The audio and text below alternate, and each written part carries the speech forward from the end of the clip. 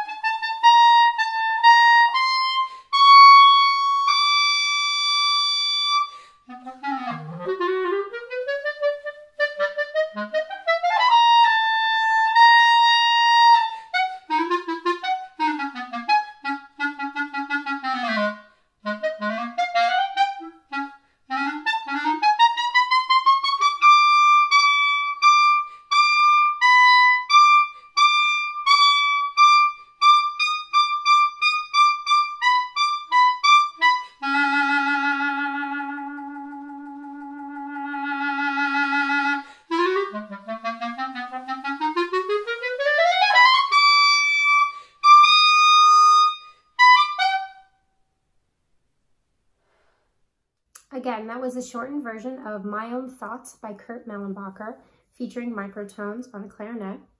And as you could see and possibly hear if you have access to the handout, on page 4, the composer used chromaticism, repetition, and enharmonic notes to seamlessly guide the performer towards feeling more comfortable with the unique fingerings. Since microtones don't require any other manipulations of the instrument to be produced, they are relatively easy, and students just have to get used to the non-traditional fingerings. We spend a lot of time working on scales and chromatic semitonal fingerings, so adjusting to something that feels different can take a little bit of time. This is what I think makes microtones an ideal introduction to extended techniques on clarinet, because the only change you need to make is in your fingerings. And once a student becomes a little more familiar with these non-traditional fingerings, it's easier to introduce multiphonics, which are also produced in part through the same or similar non-traditional fingerings. The next piece, Soliloquize by Spencer Brand, features multiphonics that are relatively easy to produce and a great introduction to this technique.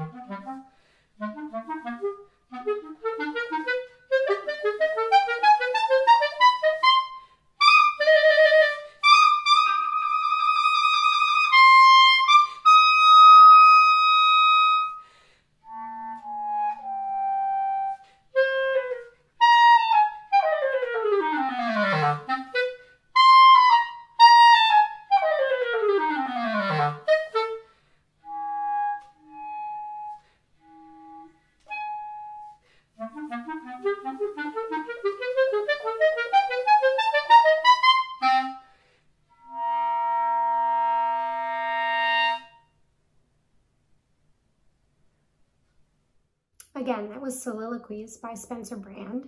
And since multiphonics require voicing manipulation in addition to non-traditional fingerings, they can be an intimidating extended technique for young adults to attempt.